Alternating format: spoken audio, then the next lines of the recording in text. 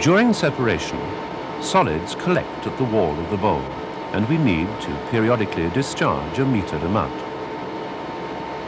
Discharge can only be made by reducing the closing pressure of the operating water under the sliding bowl bottom.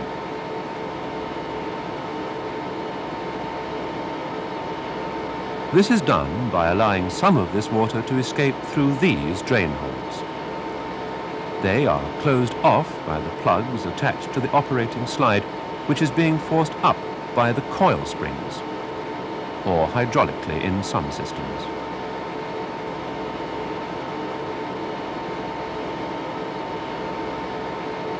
The valve in the opening line is opened, injecting water into the space above the operating slide, called the opening chamber. The water is thrown by centrifugal force to the periphery of this space.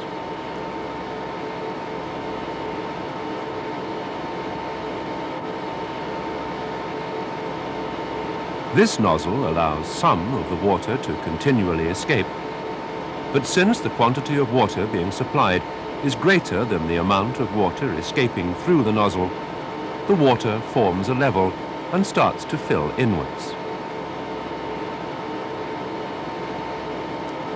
The great pressure produced by centrifugal force on the water means that only a small level of water will produce sufficient force to overcome the comparatively weak coil springs. The drain holes open slightly, allowing the operating water under the sliding bowl bottom to escape into the chamber. This extra water flowing into this chamber causes the level to fill in at a faster rate.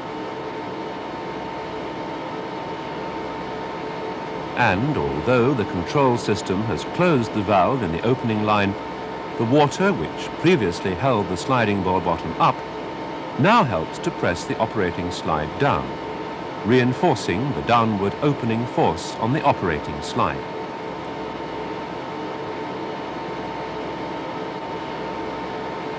Water is now draining out from under the sliding bowl bottom. The level moves outwards, reducing the upward closing force on the sliding bowl bottom. When this force drops below that of the downward opening force, the sliding bowl bottom drops, uncovering the discharge ports. Meanwhile, the operating water escaping into the opening chamber continues to fill inwards and rapidly overflows into this chamber called the closing chamber. The closing chamber also has a small draining nozzle.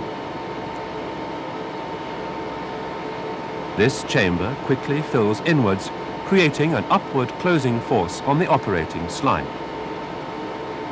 At the point where the combined forces of the water under the slide and the coil springs exceeds the opening downward force of the water above it, the slide will be forced up, sealing the drain holes of the space under the sliding bowl bottom.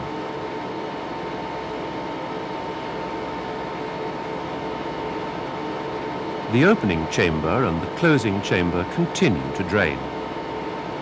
Both have the same size drain nozzles and will drain at the same rate, maintaining the closing force on the operating slide. Now the drain holes in the space under the sliding bowl bottom are closed. The level of the water moves inwards, supplied from the static header tank, situated at around 3 to 4 meters above the bowl.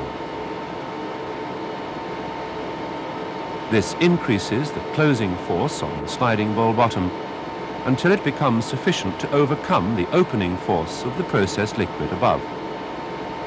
The sliding bowl bottom moves up, closing off the discharge ports. The level continues to fill inwards until it touches the pairing disc in the pairing disc chamber. The action of the disc on the rotating water re-establishes the equilibrium in the operating system, and the bowl remains closed until the next shot.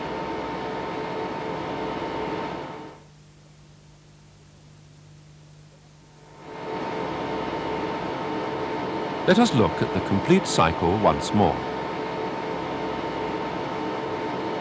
The contents of the bowl are undergoing separation. Unclarified liquid is entering here.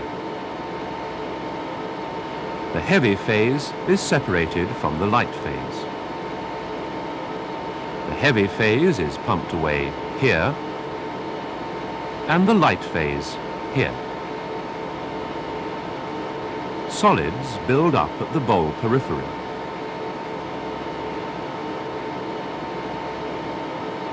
When it is time to discharge the solids, the interface between the liquid phases is repositioned by closing the water outlet valve and opening the water supply valve.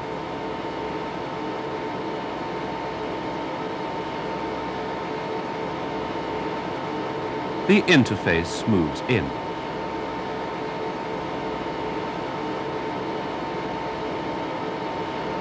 The valve in the opening line is opened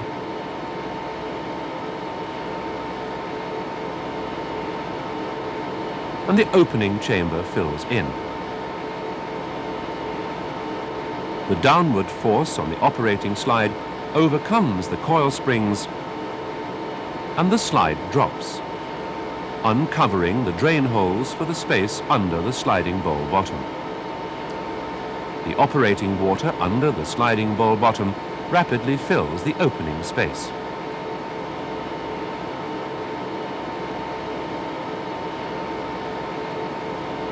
The valve in the opening line closes. Meanwhile, the level in the space under the sliding bowl bottom has moved outwards, and the reducing closing force allows the sliding bowl bottom to drop, uncovering the discharge ports. The water in the opening chamber overflows into the closing chamber and fills in.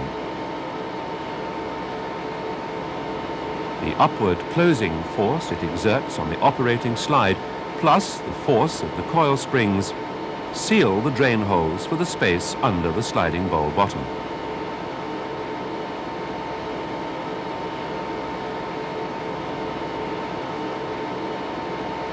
Whilst the opening chamber and the closing chamber continue to drain at identical rates, the level in the space under the sliding bowl bottom is replenished by the static head supply. The level moves inwards until the resultant increase in the closing force forces the sliding bowl bottom up against its seal, closing off the discharge ports.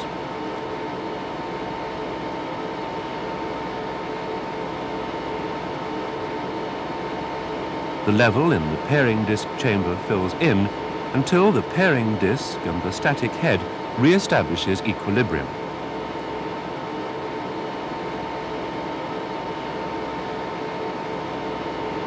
The solid's discharge period is determined by the time taken for the operating water leaving the space under the sliding bowl bottom to overflow and fill the closing chamber sufficiently to force the operating slide up, closing these drain holes.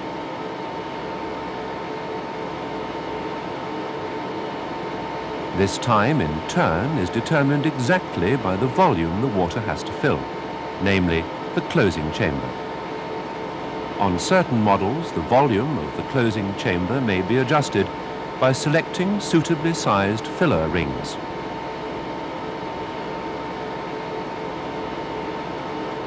So that for each chamber volume, an exact solids discharge period is achieved for each and every shot.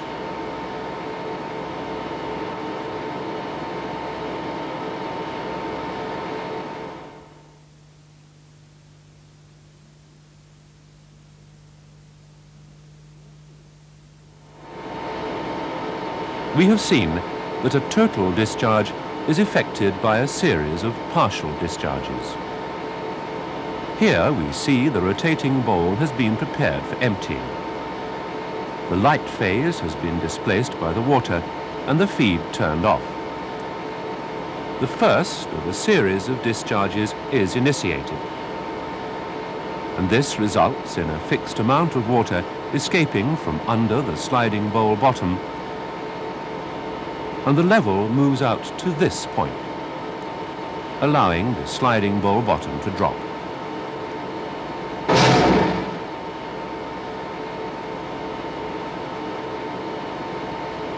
The level of the liquid in the bowl will move outwards, reducing the downward opening force on the sliding bowl bottom. When this force becomes less than the upward closing force of the operating water, the sliding bowl bottom will move up, closing off the discharge ports.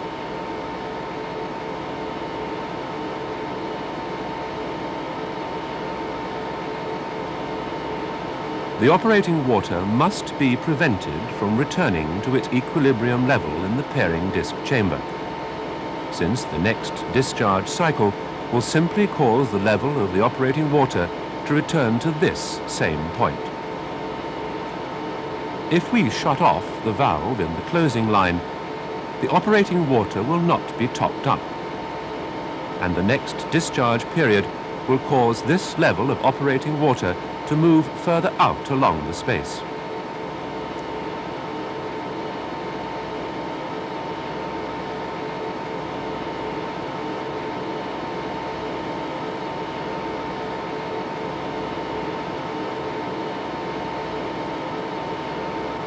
The sliding bowl bottom will now drop.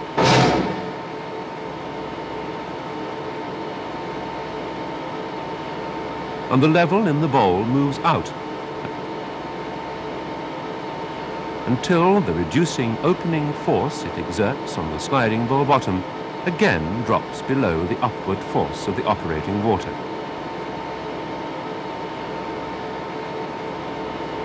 This cycle is repeated until the bowl has been completely emptied.